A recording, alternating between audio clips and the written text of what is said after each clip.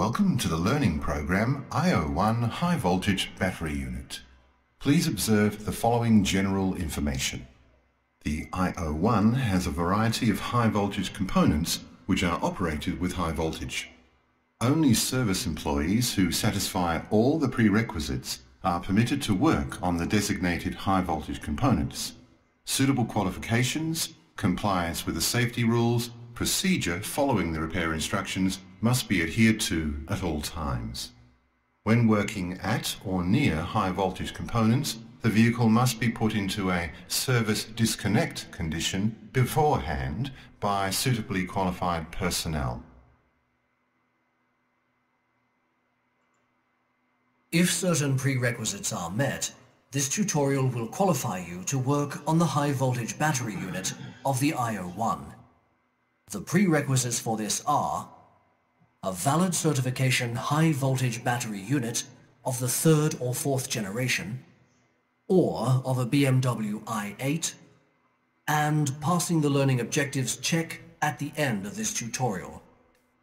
If any of these prerequisites are not satisfied, this tutorial alone does not qualify you to work on the IO1 high voltage battery unit. In this case, the battery certification is carried out via a face-to-face training. In this learning program, you receive information on the structure of the high voltage battery unit as well as general operations for repair. In the IO1, for the first time, it is possible that in the service workshop, the high voltage battery unit no longer has to be completely replaced in the event of a fault. Instead, components in the high voltage battery unit can also be replaced and repaired. Where do you think the high voltage battery unit is located in the IO1? Using the mouse, click on the correct area. Correct. The high voltage battery unit is located in the drive module in the center of the vehicle. With the installation location, the IO1 obtains a low vehicle center of gravity. This way, the roll tendency in bends is reduced. The passenger compartment is also not restricted. A completely new passenger compartment concept without a transmission tunnel can therefore be implemented. Another advantage is the good accessibility in service, whereby the repair costs are reduced. The high voltage battery unit consists of several components. Click on the component designations to find out more information. All components of the high voltage battery unit are located in the housing. The cover with gasket is screwed on to the housing using self-tapping screws.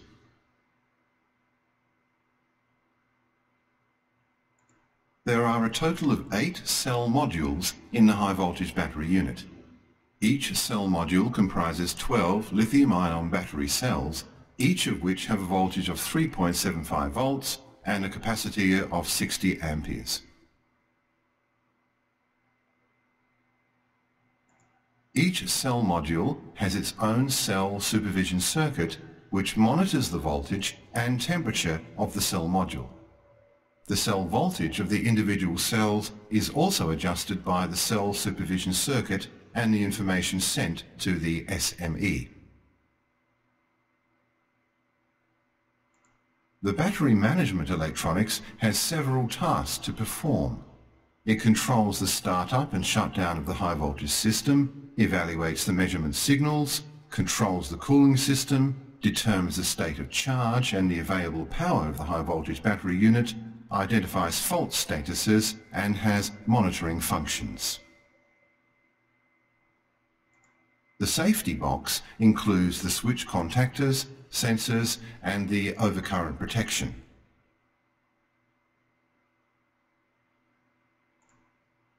So that the weight of the high voltage battery unit and the resulting acceleration forces can be supported at the body, the high voltage battery unit is connected to the drive module using 26 screws. The high voltage battery unit is connected to the high voltage electrical system via the 2-pin high voltage connection.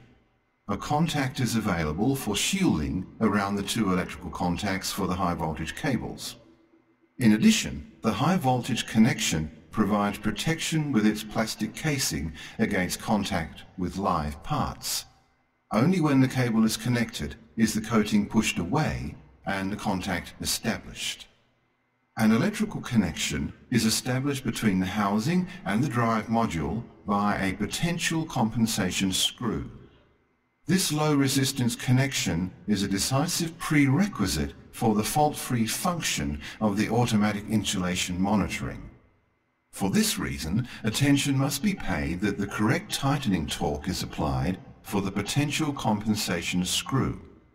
Contact surfaces and tightening torque must be checked by a second person and then documented by the two individuals. The low-voltage connection is the interface between the 12-volt vehicle electrical system and the battery management electronics, SME. This connection is the interface for the activation of the combined expansion and shutoff valve. The refrigerant lines are also connected here. The venting unit at the high-voltage battery unit is, on the one hand, responsible for adjusting large pressure differences between the inside and outside of the high-voltage battery. On the other hand, the arising condensate in the inside of the high-voltage battery unit is transported outwards by the venting unit. The high-voltage safety connector, service disconnect, is not a direct element of the high-voltage battery unit. It is located below the engine compartment lid of the IO1, and using this connector for the high-voltage system can be switched to a de-energized state and secured against restart. The high-voltage battery unit is already cooled in the standard equipment by the heating and air conditioning system via a separate branch of the refrigerant circuit. If required, the combined expansion and shutoff valve is automatically activated. If in the IO1 the optional equipment, seat heating for driver and front passenger, is available and the vehicle is connected to the power supply system with the charging cable, the battery cells can be heated using the interior air temperature control function. An optimal temperature level is thereby established. The heating is effected using heating wires which touch the cell modules along the coolant ducts. These heating elements are supplied with current from the high-voltage battery unit. Here you see the heating and cooling system of the high-voltage battery unit. Hover your mouse over the components to find out more information. The refrigerant is reduced into a fluid state in the capacitor. 3 refrigerant lines are installed in the standard equipment. A 4th line is used for the optional heat pump. The heat exchanger is stored in the high-voltage battery unit. With the optional equipment, seat heating for driver and front passenger, heating wires are secured at the heat exchanger. The nominal voltage of each lithium-ion battery cell used in the high-voltage battery unit is 3.75 volts. The nominal voltage of the high-voltage battery unit with 96 cells is 360 volts. The storable energy is theoretically 21.6 kilowatt-hours. In the table, you can see the technical data of the high-voltage battery unit of the IO1.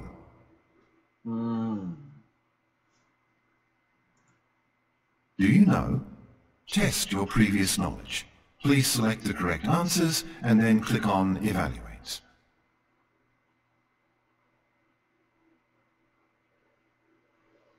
High voltage battery units were accessible in service.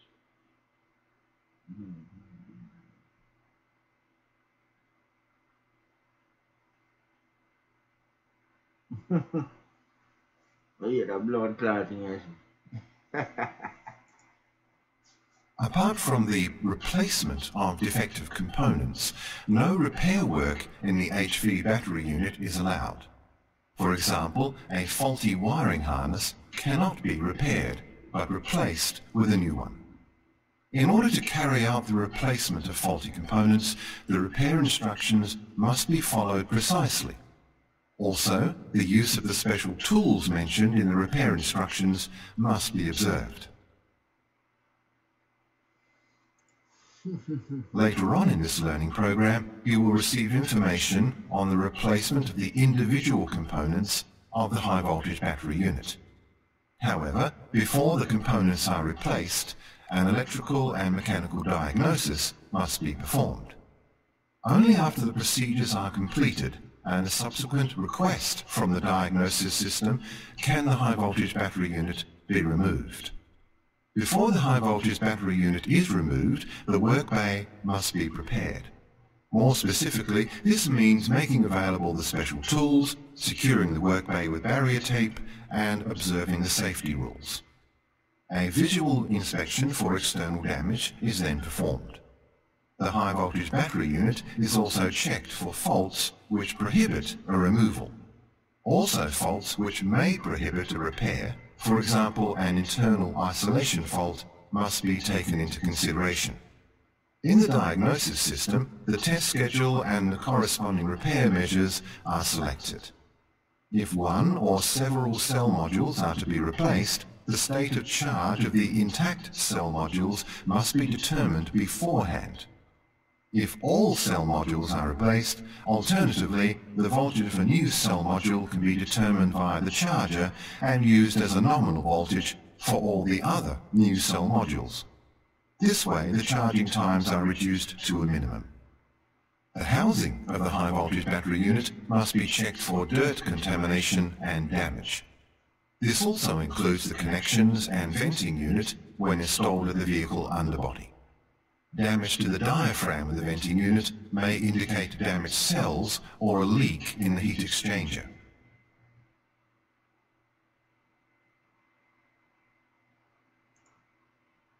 The removal of the high voltage battery unit is effected in several operations which are described in detail in the repair instructions. A brief summary is presented here. First, the refrigerant must be evacuated. Then the high voltage system must be switched to a de-energized state using the high voltage safety connector and secured against restart. The de-energized state is detected at the instrument cluster.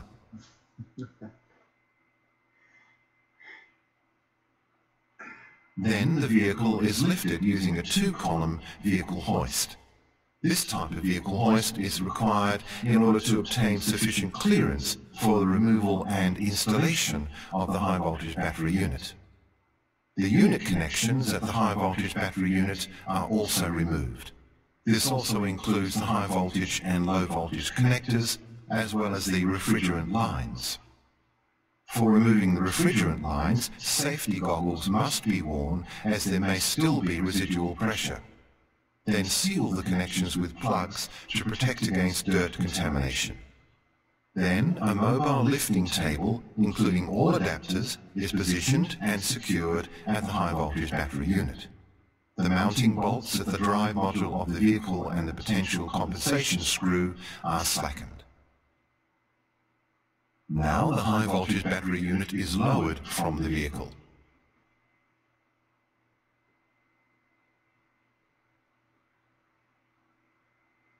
The housing of the high voltage battery unit is examined on all sides for dirt contamination and damage. The housing is also checked for thermal irregularities. This applies mainly to the faults which imply an unclear status of the high voltage battery unit.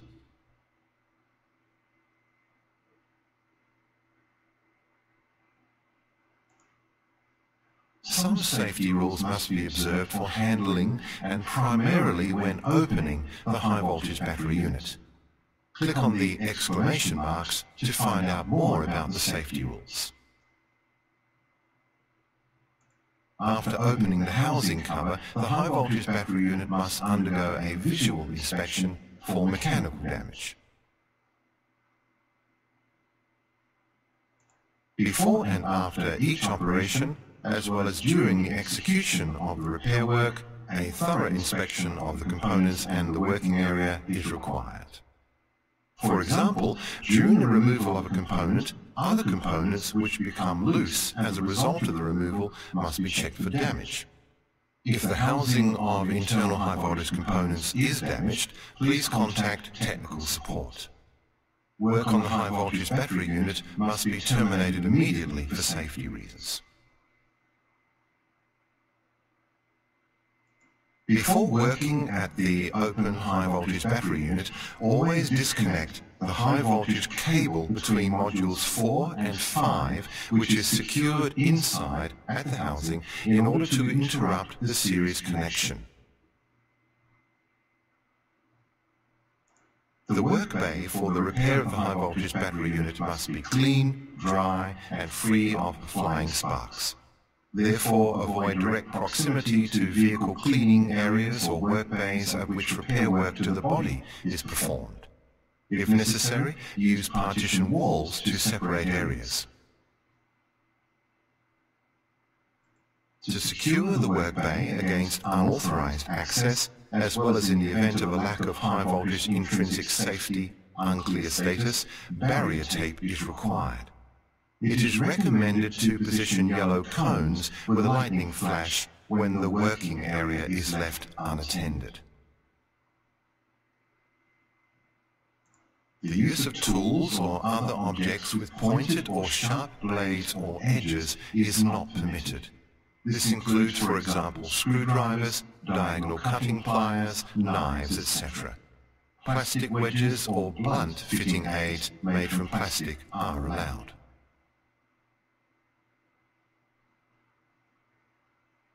Cable straps at high voltage cable cannot be cut.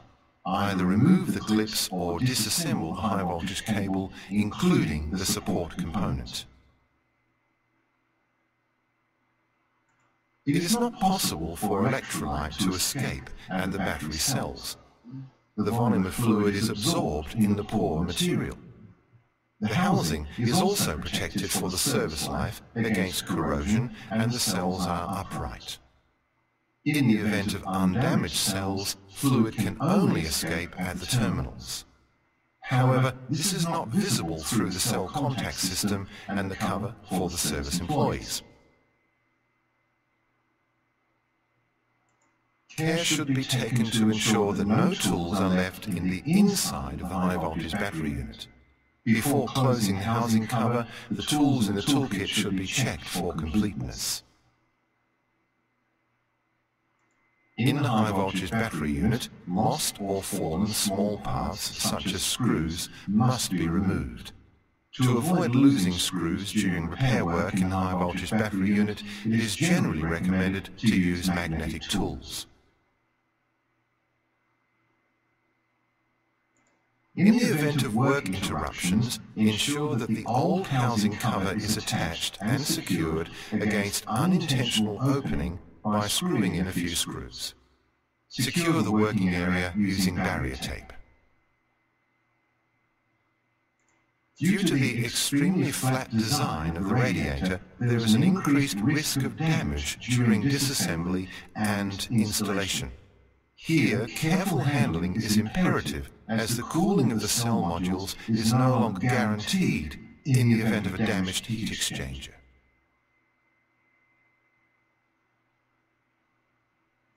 Exercise the utmost caution when disconnecting and connecting the isolation monitoring cable and the battery management electronics SME, as there is high voltage at the thin orange-colored lines.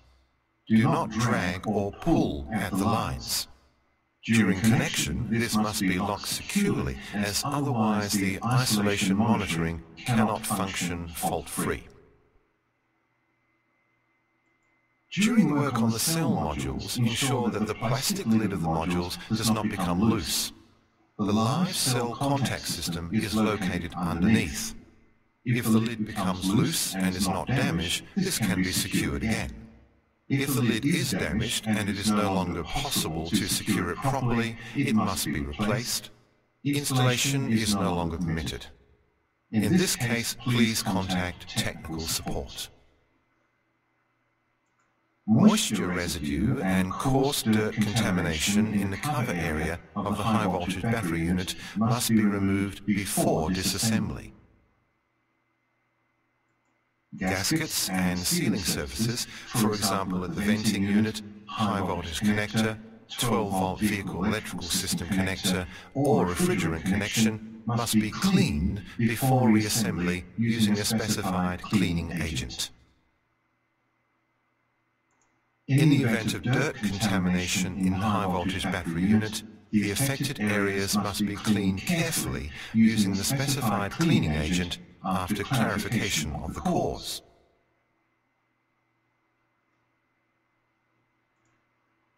The removal of all components which can be replaced is effected in a specified order.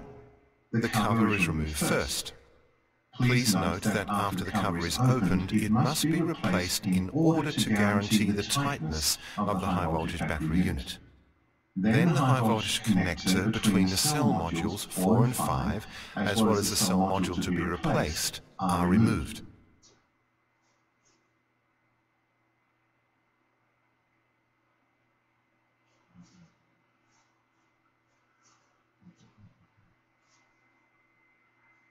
Before the removal of the cell supervision circuits and the wiring harness, the serial numbers of all cell supervision circuits and cell modules must be noted in a position diagram.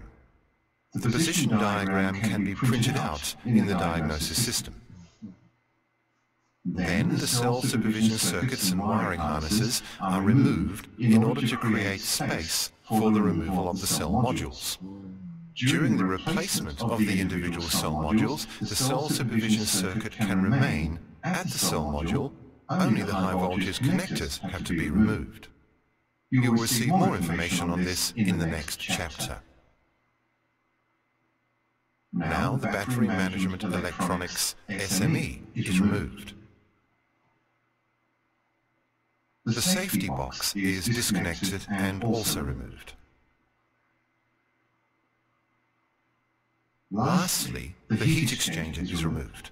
This should always be carried out by 2 people in order to avoid damage due to its length and low stability.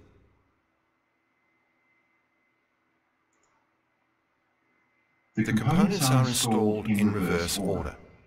Put the individual operations in the correct order by positioning the text boxes in the locations from top to bottom.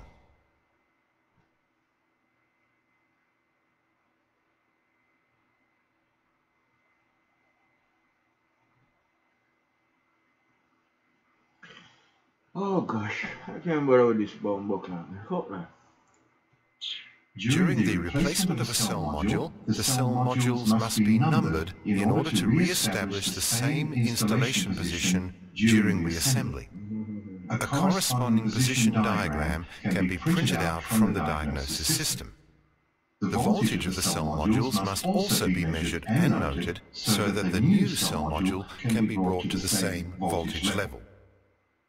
After the high voltage connector at the cell module and the high voltage connector at the cable secured to the housing have been disconnected, the nuts of the cell module can be slackened and the cell module, including cell supervision circuits, can be removed. Before the installation of the new cell module, its state of charge is brought to the level of the remaining cell modules. If all cell modules have to be replaced, alternatively, the voltage of one cell module can be used as a nominal charging voltage for all other cell modules in order to minimize the charging times. The heat exchanger must also be replaced during the replacement of all cell modules. Then the cell supervision circuit from the removed cell module is attached at the new cell module. The serial number and the installation position of the new cell module are noted on the position diagram and later transferred to the diagnosis system. The components are then installed afterwards in reverse order. The following applies. Before the installation of a cell module, a heat-conducting paste must be applied to the heat exchanger in order to guarantee a secure connection between the cell module and heat exchanger. For the replacement of all cell modules and the heat exchanger, it is not necessary to apply the heat conducting paste. Each time the housing cover is opened, it must be replaced. A new cover is therefore mounted and the end-of-service test performed. Following a successful end-of-service test, the high-voltage battery unit is installed in the vehicle. Then the serial numbers of the new cell modules must be entered in the SME control unit using the diagnosis system.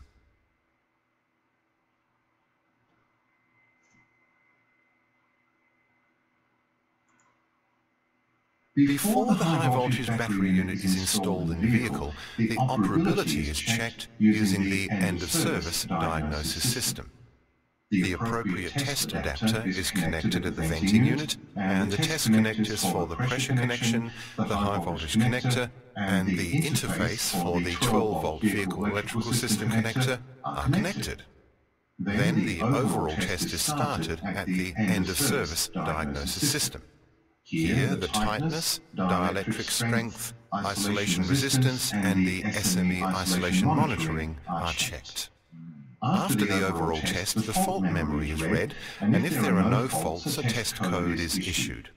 The test code must be noted for subsequent transfer to the diagnosis system. Then the transport bit is set in the high-voltage battery unit by the end-of-service diagnosis system. After repair, the high-voltage battery unit must be reinstalled in the vehicle with support from a second person. The O-rings at the refrigerant lines are replaced.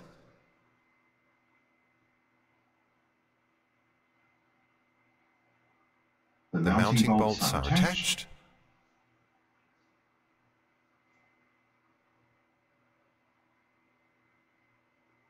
And the potential compensation screw is screwed in.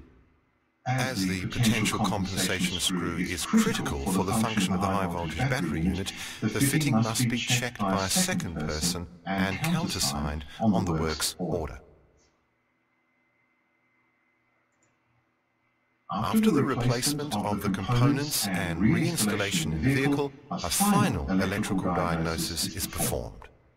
The service function, startup of the high-voltage battery unit, is used here. The result test code from the test of the testing device is imperative for the startup and is entered using the diagnosis system.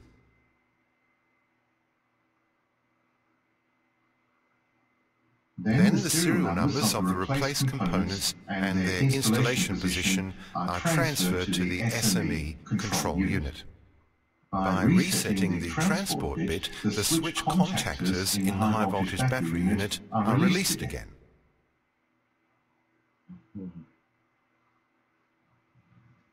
Then the fault memory is read. If there are no faults, the procedure must be completed and the data transferred to vehicle operation and service data transfer and analysis and documented. Then the high-voltage battery unit must be charged fully.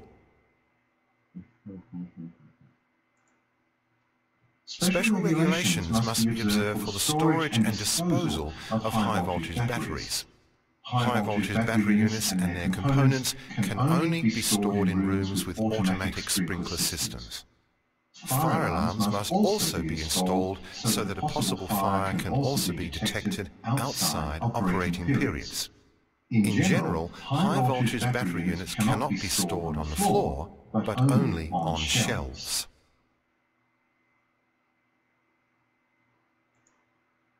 Additional notes and measures apply for damaged high-voltage battery units. A high-voltage battery unit is considered damaged if it has visible scorch marks. The high-voltage battery unit is also considered damaged if there is extreme heat at individual areas, if there is smoke emerging from the high-voltage battery unit, or if the high-voltage battery unit has a deformed or torn outer skin. Damaged high-voltage batteries must be stored temporarily outside for at least 48 hours at a specially designated location before being finally disposed of. The storage location must be at least 5 meters from buildings, vehicles, or other combustible materials, for example, waste containers. High-voltage battery units with external damage must be stored in an acid-resistant and secure trough in order to prevent penetration of emerging electrolyte in the soil. An uncontrolled flow of water for firefighting must also be prevented.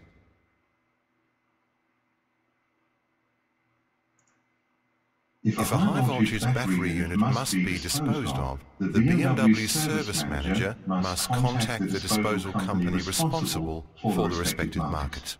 If the disposal company is not known, or if there are questions concerning the disposal, he contacts the respective environmental management expert. The BMW service manager must also ensure proper packaging and safety of the high-voltage battery unit. In the event of non-defective batteries, the transport packaging for spare parts can be used.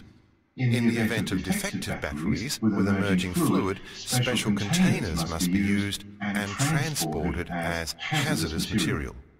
If smoke emerges when checking the suitability for transport, 24 hours without smoke formation must be left before transportation can commence.